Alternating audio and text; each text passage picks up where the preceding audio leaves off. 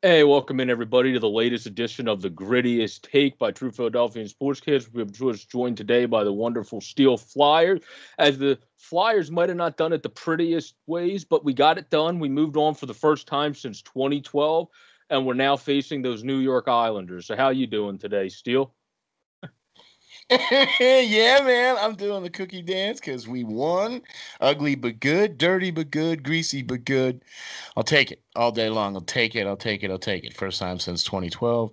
What an awesome feeling it is to have such a great win, and I can't tell you what a pleasure it is, and I can't tell you how wonderful it is to be here on the show with you here, man. It's always a pleasure here to talk hockey with you, man. Love being here and love talking hockey with you, man. So great day to have the Flyers, to be a Flyers fan for sure. So that's how I'm doing. How you doing?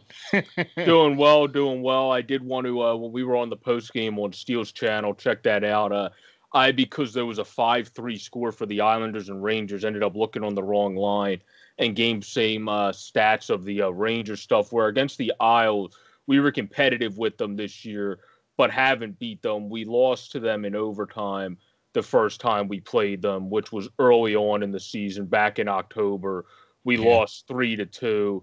3-2. Yeah, Then we played them later on and lost 4-3 in OT. So we battled with them, and then the other loss we had was later on at 5-4. We played them in April, and I believe Jason Martinez also said that we had another game scheduled against them to yeah. play, but it didn't end up happening, obviously, as the season rounded out. But a key point of what he said is the regular season normally, when you look at those season series, screws a lot of bettors over when they end up betting on the playoffs because the playoffs are a different beast. Like it probably messed up a lot of people with the Rangers series. So Yeah, uh, maybe. that so that's why the Islanders playing us so good in the regular season and us not being able to beat them when they were able to find the ways to win might Yeah, not translate to the regular season, especially because a couple of those games were early before we got our legs fully going. I agree. I agree. And even then, even in the later game when we played them later on in the season, like what was it, January or something like that? You know what I mean? That was not long after the not long after the break or something like that, I think, right? Or something like that. I can't remember quite exactly, but I I still agree with you 100%. And even when we did our post game show, even still, you know, look, we this is Or the our loss in beauty. February was 5-3. Excuse me, not Yeah, five. there you go. Yeah, our final loss was 5-3, not 5-4. That was February. Yeah, that was February. I Okay, okay, okay. So that was before we got Grant and Thompson, right? Was that before the deadline, or was that Yeah, our final loss. Yeah, that was before we got other people, and then our loss before that was 5-3, also back in okay? November, because this thing Yeah. had it was 5-3 back in November because this was on November of 2018. So I looked at the wrong Okay. thing. But it was 5-3. So I guess that's just a magic score for the Islanders to figure a Yeah. thing out against us. But their biggest thing is, like we said in the podcast yesterday, you just got to out aggressive and tenacity them because they have smaller defensemen other than Pulik and Pellick and Mayfield, but Mayfield's not really skilled. He's just a bigger defenseman. Yeah. So Yeah. Yeah. Yeah. you have to be able to be more aggressive against them. And then I think we would be fine. Wouldn't you agree? Yeah. I would have to agree with you on that. Even though I still think that the Islanders, one of the other things that I think is really great about what we're doing here is the integrity of what we're doing. And it shows a lot when we can come back around and say, hey, these are the things that we need to make corrections on. So kudos to you, bro. Thumbs up to you, man, for real. You know what I mean? For keeping it real. Because that's why we do these, to keep the information flowing and to keep the correct information flowing. You know what I'm saying? So, all good on that end for sure. I think the Islanders do present some different problems for the Flyers. I think we need to do a little bit of tweaking in order to match their speed. They do have some speed up the middle, but like you said, their defense, although has played very well, and they've played against us well in the regular season. I think it's a different animal once you get into the playoffs. And with their goalie being suspect and their defense being a little bit smaller, I think if we do exactly what you say, be aggressive right down the middle and take it to them and shove it right down their throat. I mean, we need to shove it right down their throat. That is the only way we're going to win this game, these series. Because if we play like we did against Montreal, this ain't going to be a different story. Yeah, like I said yesterday in the post game, I think it's just a matchup thing. I think we got through Montreal how we wanted to get through Montreal. We'll play the Islanders more competitive like we did this year. We just couldn't end up coming over the hump with them, but we got to OT, we got to shootout. So, I mean, it's not like we didn't compete with them. I think now that we have the full-blown roster and everybody, that's going to help too. Knack maybe could be back, hopefully, by the next series, where that would help with your forechecking and everything. Yeah, he blocked that shot, right? Got his foot all mussed up, so yeah. So we'll have to see what happens there. And then JVR, you just need to tell him to establish himself in front of the net more. And then he would be better because Grant's been struggling. So if Nat comes back, I would say Grant's the guy out, and then JVR stays in, because if you just tell him to park himself in front of the net, he's more valuable. Yeah, what if Knack isn't available and we still want to have Grant come out because of that very reason? Who do we put in there? Nobody, because I don't think you could unless if you put in Bunneman, that's the only guy that you could say. But I mean, he plays a more 200-foot game. He's not a guy that normally just parks in front of the net, but he's big enough to do it. So you could put him in and tell him to do more of that role as well on top of what else he does for you. But it's not really what he does. It's something he can do. It's just not like when you see him on the ice, he plays great defensively. He wins faceoffs. He can play the wing and center. He's not really the guy you normally say, let's put him on the power play too and put him in front of the net for deflections at this point yet. He might be able to be that, but I would say if you're going to do it, it has to be him, because Frost isn't ready defensively, I wouldn't say. Not for this yet. He's not going to play on the bottom six. So if you put Frost in, you also have to figure out a way to put him in your top six. So yeah, great point. But no, I just wanted to see what you thought about that, because what if Knack isn't available and we can't put him in there? Obviously, I think JVR needs to stay in. I mean, like we said yesterday, I didn't even realize he was playing until they said that he was on the power play. I was like, well, wait a minute. Okay, I have a hard time with something, and this is what I have a hard time with. I understand that you guys are away from your families, and I understand that you're in a bubble, and I get the situation as completely 100% different than anything you've ever faced ever, okay?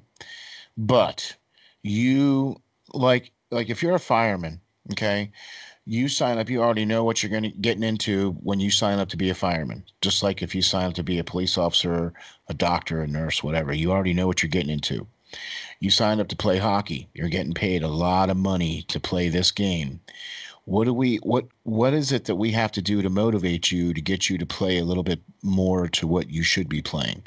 That's kind of how I look at things. What do we need to do to motivate that? I mean, is that paycheck not enough for you? I mean, maybe it's just me. What do you think?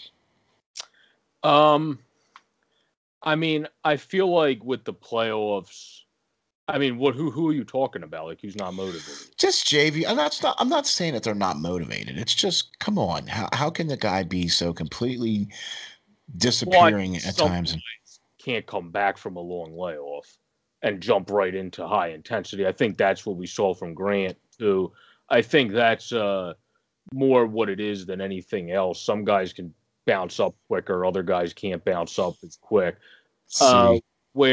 Great point. I think JVR is always a guy that normally doesn't, except for when he started his year in Toronto, get off to the hottest of starts. He normally gets going as time goes on. So that's not really unexpected to see from him. Now, Bunneman, I'm surprised wasn't in the final game, to be honest, because of how off Grant has been. So I'm shocked if he's in next game because Grant. It's not like Grant looked great in the game that we won. He just looked okay. So I mean, that's why I feel you're probably going to do something there because AV also really likes Bunny when he's in. He ends up putting him against lines where you have people on Twitter going, "Why the hell is he going up against this line so much?" Meanwhile, AV's going, "This is my master plan," as like everyone on Twitter's making fun of him. But because he skates with concrete, right? that's Yeah. why I think I would be shocked if he doesn't play somewhat in this series, especially if Grant starts struggling. Now, if Knack comes back and that helps Grant to get going if he keeps him in, then obviously you're not going to pull him for somebody. But if Knack comes back, I wouldn't be surprised if Grant's the guy out because I don't think Yeah. JVR out against a team with Varlamov, who you also would prefer to crowd in front of the net because Varlamov's a pretty solid goalie if you can give him, well, like any goalie, but he's a very solid goalie and he's now on top of his game in this playoffs if he has a sight line. So when he's on top of his game, like any goalie, you got to get him moving. Well, you have to get him moving more side to side. Some goalies you want to get behind the net and play more behind the net. It depends on the goalie, but him, if you get him moving side to side and crowd in front of the net, you should be able to get some more goals on Varlamov. But you have to do it to more of a degree than Washington did because they did it a little bit, but they didn't have success with it. You have to figure out, not be kind of like Steve said yesterday, predictable. You Yeah. have to be unpredictable when you come into the offensive zone and do different things so that they don't catch on. And then you get in front of the net, you set up your shots differently. And that's how you're able to generate chances. Yeah. Yeah. What a great, that's why I asked that question because I wanted to find out what we could do or what you would think. But, to your point, I think we also played kind of that way against Price because Price, as long as Price is square to the shooter and has the sight lines, he is unstoppable, as we were able to see. And when you get him moving from left to right and you get somebody standing in front of him, giving him a little business, that's when we can. That's almost every time we had good scoring and good scoring chances is exactly that. When we got Carey Price moving from left to right and we had somebody standing in front. You know what I mean? So I think we're going to have to play Malamov the same way. We're going to have somebody in front. We're going to have him moving from left to right. We have to be aggressive. We can't be predictable coming into the zone. You know what I mean? We got to move guys around, cycle guys around. I don't care that we keep the puck to the outside. That's great. We have great cycle. We have great movement and all that. That's great. But I want to see quality chances on goal. I want to see guys in doing the same kind of things that's happening to us. Guys are skating and having point blank range shots against us. Why can't we have the same against the opposition? Yeah, I think the Flyers. I don't think against the Islanders because you can beat the Canadians just scoring and then let them shoot their stupid shots they want to shoot. They're a shooting team. Just don't let them have any high percentage chances. Yeah, that's what we did. The Islanders are not exactly now. They aren't really the highest scoring efficient team until the playoffs start, but they now figured out their scoring touch. So you have to be able to stop those guys because Barry trots his defense first. He's like AV. They're both of these coaches are That's what I mean. make Yeah. your defense lead to your offense, not Yep. be stupid on the offensive end. So there's a bunch of rushes on the other Yeah, end. right. Like that's why this is going to be an interesting series to follow because these teams play somewhat similar also just with higher magnified teams. It's not between a Flyers versus a Montreal. It's a Flyers versus New York, a team they battled with very well in the regular season. The difference is we didn't really have all the lineup guys we have now. So that makes a little bit of a factor. So that's what's going to see what happens, especially we didn't have Ghost fully healthy who looked like our other than Provy, best defenseman probably in yesterday's game. So I that's agree. why Yeah, 100%. that's why I think this is set up a little bit differently here, and that's why I said it in the video we did yesterday, along Yeah. with you, would probably be in 6 games for 6 the games. Flyers, and that's what a lot of people have when I read different articles of series predictions Yeah. on the league. Everybody seemed to have 6, or some guy put 7. I forget who that was. But and then one person put 5. But I was a Whoa. little surprised by Oh. that. But that like it's all over the place. But it's normally 6 or 7 people have this series being one of the more fun ones to watch. If they get on a roll, if the Flyers just get clicking and get on a roll, then yeah, then maybe we could go in 5 or 6, or go in 5. If not, then and if we drag this out and we let the Islanders dictate and we let the Islanders into this and not be aggressive, then this is going to drag out. You know what I mean? Because the Islanders, I think, are going to be able to withstand the barrage that we're going to be able to send them at least for a couple games before they break. I think they will eventually break, but you know what I mean? I just kind of it just has that feel that if we just catch a little fire, you know what I mean? It just if we get see because I think that's how you have to get into the Stanley Cup because we've got momentum now. Okay, we won the series against Montreal. It was a hard fought series.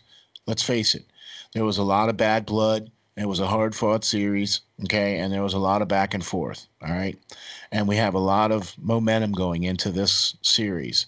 And I think if we continue to put the pedal down, be aggressive, and take care of our business, we can maybe catch fire and get that momentum and keep swinging and keep it rolling and make it into that. You know what I mean? You just need to be able to catch fire at that right time. You know what I mean? Yeah, this series is going to push our it's going to show how good our young, for the most part, defense is. Because now that these guys figured it out and Bavillier's playing great, Barzal almost took. I mean, who would have thought Matthew Barzal was going to take a back step role to Anthony Bavillier in the playoffs? Like, don't worry, you got this, man. Yeah, right. But Page and the Pajo's also Pajo. played above. But Barzal has 7 points in 9 games. That's a remarkable thing. It's just these other guys have played so well. They played as well as him, or in Bavillier's sense, above him so far. So that's why this team's dangerous because now they figured out their scoring touch, and Bavillier's been a points per game guy in the playoffs. So you got to stop him. You got to stop Barzal. You got to stop Nelson. You got to stop Everly. Just like us, they have depth, Yep. and they have the best fourth line, graded fourth line, as long as Clutterbuck can play in hockey. And if he can't, they have Johnson, who's 6'5" and can kill anyone on the ice. I was just gonna So say I mean, that. Yeah. so like it doesn't really make a difference. Yeah. So that they have a very solid fourth line there. You got to attack them at their when they're smaller defenders are on the ice that you can physical up like the Tomas Hickeys of the world. Andy Green's not as quick as he used to be. He's still a good defenseman, so you have to take advantage Agreed. of being slower. He's still a good defenseman overall, though. But you got to take advantage of those smaller guys. You can't let them continue to play as well as they did against the Capitals. Otherwise, you're going to have obviously issues against this Islanders team if you allow their defense core to play. Because Nick Leddy, you also have to be able to watch, who is, of course, on the Blackhawks. He can do some stuff on both ends. You don't want to give him too much open looks from the point like we allowed for some Canadians defensemen that on Shea Weber because they're not the best shooters. You probably don't want to allow that for Nick Leddy just to give him a shot because you think it's not going to be a good one. He's not a guy. He's a guy that could put on. So that's a different strategy there. They have more offensive defensemen than the Canadians. The Canadians kind of have Weber and Mete Yeah. at this point. So you Yeah. want to make sure you actually guard the point a little bit more in terms of them Be better in the transition. too. Yeah. We need to be better in the transition. We need to be able to make that first crisp pass out of our zone so that we can get out of our zone instead of like what Montreal was doing. They were in the passing lanes. They were interrupting us while we were even trying to come out of the zone. And I have a feeling because it's a copycat league and they've had how long to look at us now that they're going to probably play something very similar to that style because look at how it disrupted us against Montreal. Okay. Yeah. So I think that's going to be another key factor too. And if we can't get out of our own zone with that first clean pass and get it moving in the transition game, that's where I think the Islanders are going to be able to beat us because they have the same kind of speed that we do. They have the same kind of depth that we do, and they have the scoring touchback. And if we allow them chances, they're going to capitalize. You know what I mean? And yeah. Well, this is also for the fact that he always gets unfairly ripped on Twitter, but also I know Chris will like this when he watches it because of his favorite player. But Voracek has played good defense in the playoffs so far. He also I've has been 4 surprised by goals that too. and 4 assists in 8 games. So if anyone can do math, that puts him at a points per game pace. So for anyone that says he's not having a good playoffs, he's the only top line guy that actually is having a good playoff.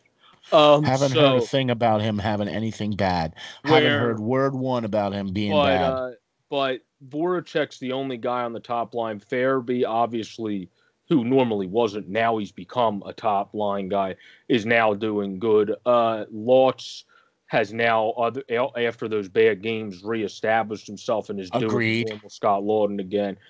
And then Albe Kubel, before he got injured, was actually doing good in the games he was in. He had 2 goals already in the Super. Yep. 6 games and doing great on the forecheck and everything. So if he's able to come back, that's huge. But either way, our depth, this is just going to be a fun series to watch because these teams try to run all 4 of their lines. And it's just going to be who can. Also, if the Flyers score first, they've been pretty good. So this is really one of those series who can score first. What are we, 6-0? Is real, yeah, I think so. Is really going to 6-0. help us. Yeah. But either way, throughout the year we've been really good when we scored first. So I can't remember a record, but I just know we were one of the higher. I thought you were just talking about in the. No, in I'm the, just saying. Yeah, in general, throughout the year when they that stat, we were one of the teams. It's more than it's a very high percentage. Very, yeah, very. I would say so, like 70 to 80% of our games, if we score first, we win. yeah, so that's why that's crucial against this Islanders team because they're a very good team also when they score first. So Exactly. I think that's a very big thing to happen in this series. I do believe that's why it'll go 6 because you're going to have a lot of back and forth there, which lead to the team squeaking out a 1-goal win and so like us getting one of those games and them getting one of those games, Might and be then an overtime game or two. Yeah, which will probably make it go 6 instead of what some say could be 5. But Yeah. I would say Flyers in 6, and I'm assuming you're staying with that from last night. Yep. Haven't changed one little bit. Flyers in 6 for everything that we even talked about, especially now that we've had a much deeper dive into it and we're able to analyze a little bit more closely. I really think that if we play our game and we stay on track and we play a team game, that we can take it to the Islanders. It's going to be a hard fought series because they are going to be able to match us in their depth. They have some of the same kind of speed. Their defense is a little suspect. Their goaltending's a little suspect. I agree with everything what you and Perlo said, with everything that we've said so far about that. And I can't even add on to that. You know what I mean? So definitely think Flyers in 6, going to be a hard fought series. I also agree with what you said too. I think this is going to be one of the most interesting ones too, because there's not exactly love between the Islanders and the Flyers. And it's going to get chippy because we are now talking about a berth to the conference final here. Yeah. Okay. So now this is where we're going to start seeing the rubber meet the road. No, exactly. Yeah. Yep. Emotions are going to be high. Yeah. But as the great Steve or Pirlo would say, it's been our whole 42 here, ladies and gentlemen. And for Joe and Steel, you can catch him at steelflyers.com and steelflyers52 on Twitter. And you can check me at JJBorg26 on Twitter, true_Philly Sport for the podcast. This has been the Grittiest Take. Please like, comment, and subscribe. And check out the game tonight between the Avalanche and Stars because you got some of the highest scores in the playoffs so far. And Kadri was 6 goals, Pavelski was 6 goals, and Dennis Gurianov was 6 goals, of 4 of them being in one game. So check that out tonight. As this has been the Grittiest Take for Steel, I'm Joe. Have a great, safe, and pleasant night. Enjoy the hockey, everyone. Peace out.